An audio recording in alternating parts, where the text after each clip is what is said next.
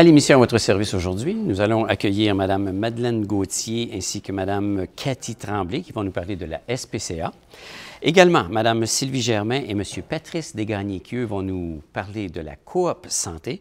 Et enfin, Mme Patricia Aubé du Musée d'art contemporain qui, elle, va nous parler de la nouvelle exposition qui s'en vient de M. Molinari. Bonne émission.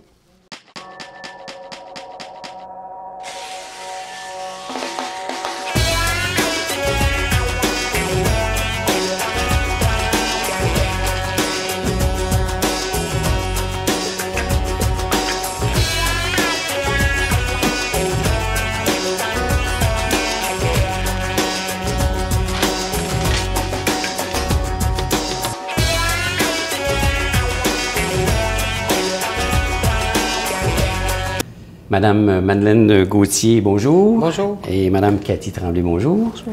Vous êtes toutes les deux impliquées avec la SPCA de Charlevoix. Alors, bienvenue à l'émission. Merci beaucoup. On va parler effectivement, si on parle de SPCA, on parle d'animaux.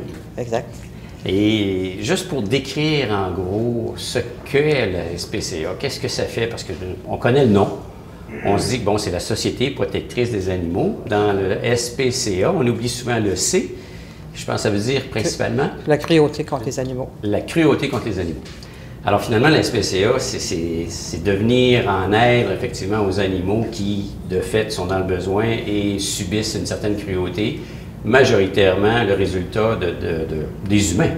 Exact. C'est surtout sur des humains, oui. C'est surtout sur des humains. Puis aussi de donner une deuxième chance à ceux qui en ont eu moins eu la première. Quand ils sont abandonnés, leur trouver un nouveau foyer où ils vont être bien traités.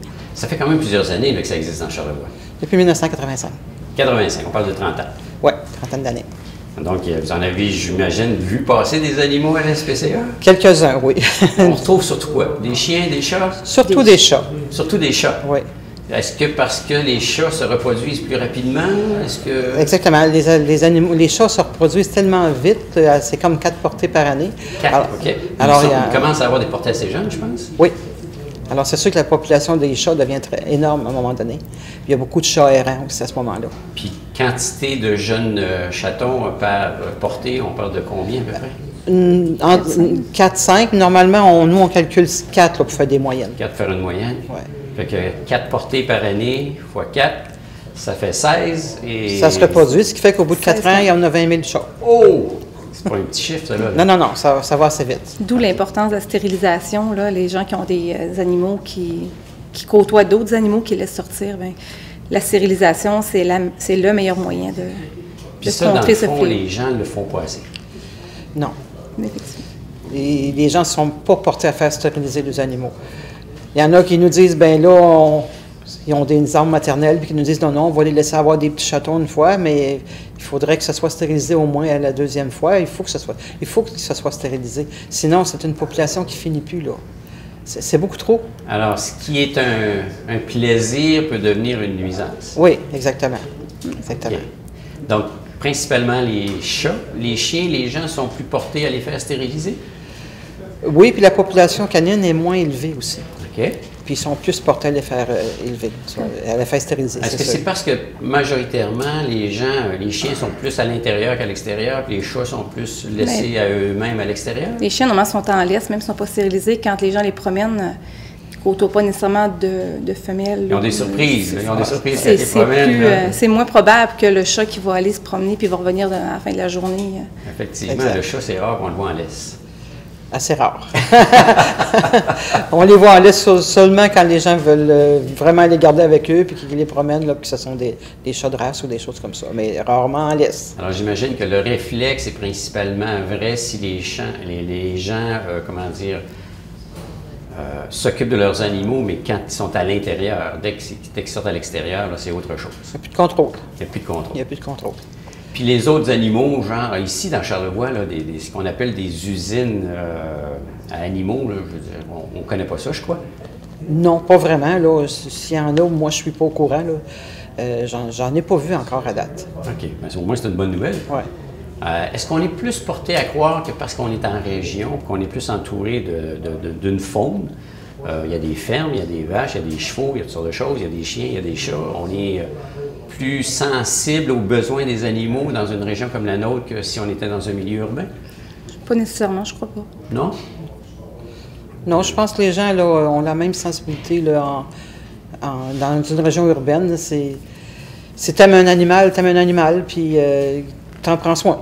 Okay. Je pense pas qu'il y ait une grosse différence là, entre les régions urbaines et pas du tout. Est-ce que les gens sont encore souvent sur un coup de cœur? Bon, je vais me chercher un chat, je vais me chercher un chien, puis ils oublient un petit peu toutes les responsabilités qui viennent avec. Oh, il y en a encore beaucoup parce que la statistique montre que c'est 2 ans qu'un animal va rester avec son propriétaire. 2 ans? 2 ans. Puis un chat et un chien, ça vit quoi, entre 12 et 15 ans? 15, 17 des fois. 15, un chat, ça peut aller un petit peu plus lourd, mais un gros chien, on va dire une douzaine d'années, je pense. Mais les petits, c'est plus. Les petits, c'est plus 15, ouais. Alors, puis là, vous dites 2 ans en moyenne. Oui. Ce qui veut dire qu'il se passe quelque chose dans la vie de ces individus-là qui fait qu'après 2 ans, l'animal se retrouve peut-être n'ayant plus de foyer, abandonné. De là, ils appellent la SPCA? Oui, ils nous les laissent ou on les retrouve errants, mais ils ne peuvent plus s'en occuper pour une raison ou une autre. Alors, c'est sûr que... Il y a des raisons majeures, ça peut arriver. Oui. Alors, à ce moment-là, c'est nous qui s'en occupons, puis on les remet à l'adoption. Parce que vous offrez plusieurs services. Oui. On parle de garderie, de zoothérapie, de stérilisation. Si de fait l'animal ne trouve pas preneur, on parle d'euthanasie aussi. Dans le fond, vous jouez un rôle avec plusieurs services que vous offrez directement aux locaux de la SPCA. Oui, on essaye autant que possible de redonner un nouveau foyer à l'animal. Puis autant que possible, si c'est nécessaire, on va faire stériliser l'animal s'il ne l'est pas. OK. On demande au nouvel adoptant de le faire stériliser si on n'a pas eu le temps de le faire. Là, mais autant que possible, on essaie de lui trouver une nouvelle maison. Parce qu'il reste qu'un chien ou un chat, c'est un animal de compagnie. Oui. Alors, il y a quelqu'un quelque part qui va avoir un chien ou un chat. On les redirige. Bon. Quand les gens viennent effectivement à la SPCA pour chercher un animal en adoption, est-ce qu'il y a des frais rattachés à ça? Comment ça fonctionne? Il y a des frais rattachés dépendamment si l'animal, on le fait stériliser ou non. Dépendamment de la sorte d'animal aussi, de la grosseur, il y a différents coûts, différentes... à cause des vaccins ou des choses, selon le poids de l'animal? Oui. Ça varie. Oui. C'est ça, parce que... Plus il est gros, plus ça en prend une dose forte. Parce que nos animaux vont tous voir le vétérinaire maintenant. Okay. Avant de partir du refuge, automatiquement, nos animaux vont voir le vétérinaire. Si on n'a pas eu le temps de se rendre jusqu'à la stérilisation, parce qu'il y en a qui viennent les chercher avant qu'on... Alors, on demande sur le contrat d'adoption que la personne fasse stériliser l'animal. OK. Est-ce que les gens qui veulent adopter un animal ont le réflexe de se présenter chez vous? Est-ce qu'il y a un site Internet qui fait qu'on peut voir l'animal qui est en adoption possible? Oui. Est-ce que vous êtes sur les médias sociaux? Je pose la question. Ouais. Il y a une page Facebook. Une page Facebook? Oui, qui est très populaire. Qui s'en occupe, je suppose? Très populaire. Très, très populaire. On a une bénévole qui s'occupe de ça, là, puis très bonne. En temps réel, là, c'est la page Facebook SPCA Charlevoix? Comment? Oui. La SPCA Charlevoix. Puis il y a aussi un site Internet. Oui. OK. Puis elle vient prendre des photos des animaux tous les jours. Bon. Puis quand il y a des nouveaux arrivants, on l'appelle, elle vient prendre des photos, puis elle les publie sur Internet. OK. Mais sur Facebook. La réponse est bonne? Oui. Oui. Parce que il me semble que j'ai lu entre les lignes que depuis que vous faites ça, la demande d'adoption, elle a augmenté. Oui, elle a augmenté. Les gens voient l'animal, elle fait parler les animaux, donnez-moi un foyer, elle les fait parler, fait que c'est attirant.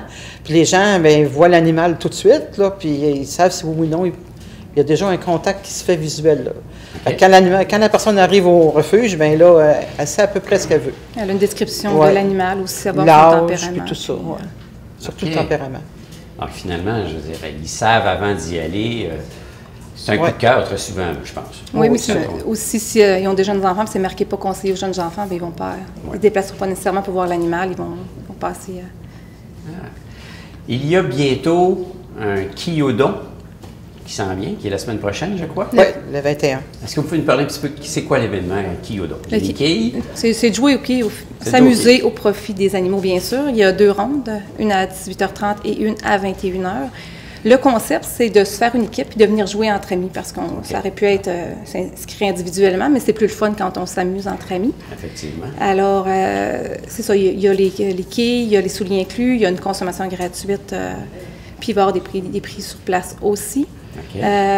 Présentement, à 21 h, c'est quasi complet, mais à 18h30, il reste beaucoup de place. OK. Ça a lieu quelle date? 21 février. Qui tombe un? Samedi. Samedi. Bon, alors les gens, le samedi soir, des fois, pourquoi pas, là, après un petit souper, mangez plus tôt puis allez vous amuser au quai. Et voilà. C'est des petites quilles, des grosses quilles? Des grosses quilles. Des grosses quilles. OK. Donc, il faut manger pour aller... Oh oui, il faut prendre des forces. C'est la grosse balle. Oh oui, il faut prendre des forces. Mais en même temps, ça, c'est une façon à vous de vous ramasser des sous pour venir supporter la SPCA comme telle. Oui. Mais il y a aussi d'autres possibilités de faire des dons ou d'autres activités dans la vie. Oui. Actuellement, on vend des billets de cirage pour un 4 roues motrices ou pour une télévision ou un voyage de pêche. Okay. On le vend à travers le Grand Charlevoix. On a des billets partout chez des commanditaires. On les a annoncés. Et on a aussi un tournoi de golf qui s'en vient pour le 23 mai. Ça aussi, c'est notre deuxième, puis on est bien fiers. C'est Honda qui nous supporte cette année, okay. Dans Honda Charlevoix, qui nous supporte pour le tournoi de golf. Puis on a toujours le calendrier qu'on fait à tous les ans. On fait un calendrier, les gens participent beaucoup, ils mettent la photo de leur animal là-dedans, puis on le fait plus à l'automne. Fait que tout le long, durant l'année, on a des différentes activités où les gens peuvent participer. Oui. En général, la réponse est bonne? Oui. Ça peut toujours être meilleur. Oui, c'est sûr. C'est sûr qu'on pourrait avoir du 100 là, mais ça peut toujours être meilleur, mais c'est bon. C'est bon, okay. Les gens nous aident bien. Puis on parle aussi, je pense, potentiellement d'une relocalisation possible ou nécessaire dû au fait que maintenant, c'est trop petit, vous êtes trop serré dans les locaux. La bâtisse a été vendue, c'est désuet, c'est plus conforme, il faut tout changer. Alors, il faut se relocaliser. On essaie de se relocaliser le plus possible sur le long de la 138, là, pas trop loin pour pouvoir donner accès à tout le monde, vu que notre territoire est tellement grand, là. On se rend jusqu'à Sagard, puis on part de Saint-Joachim dans l'autre sens, fait que c'est long à couvrir. Mais on faut se relocaliser, donc ça nous prend des grosses levées de fonds, là.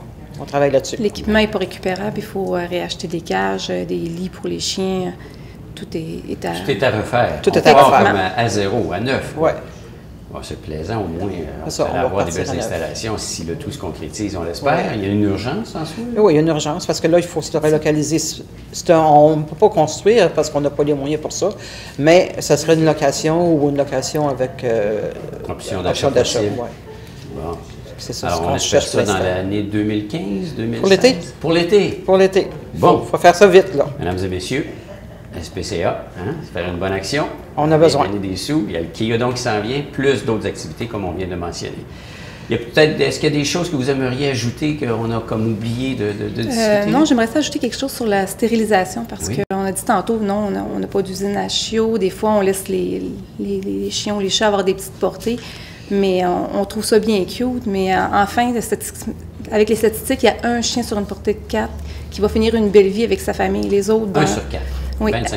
Et aussi, les gens ne se rendent pas compte non plus qu'il y a une responsabilité auprès des gens qui ont les petits bébés parce que les 3 premiers mois de vie d'un chien, c'est le plus important dans sa vie. C'est là que la maman va lui montrer l'inhibition de la morsure, comment jouer sans blesser, comment il va apprendre le comportement canin avec ses petits frères. C'est à cette période-là qu'il faut qu'il voit le plus d'expériences positives possibles, là, les autos, les messieurs, les enfants. Il y a des chiens que, quand ils n'ont pas vu ça jeune, ils ne s'adaptent pas. Et ça fait des problèmes de comportement qui va faire en sorte qu'il va être abandonné par la suite. C'est ça, c'est une grosse responsabilité. Placer, considérant le fait qu'il peut être à risque pour, effectivement, comme vous dites, avec les jeunes enfants ou autres. De plus en plus, les gens qui élèvent des chiens de race vont prendre des cours en comportement canin pour amener l'animal. On parle de, juste une parenthèse, parce que je sais que le temps file, chien de race, chien mélangé, y a-t-il des... Moi, j'ai toujours dit qu'un chien... J'ai toujours entendu dire qu'un chien mélangé fait plus fort, moins sujet à être malade et autres. C'est-tu vrai? C'est-tu pas vrai? Non. Un chien, c'est un chien. Un chien, c'est un chien. C'est comme nous. C'est comme un humain, là. Bon, c'est une légende urbaine, cette affaire. Oui. À mon avis, oui.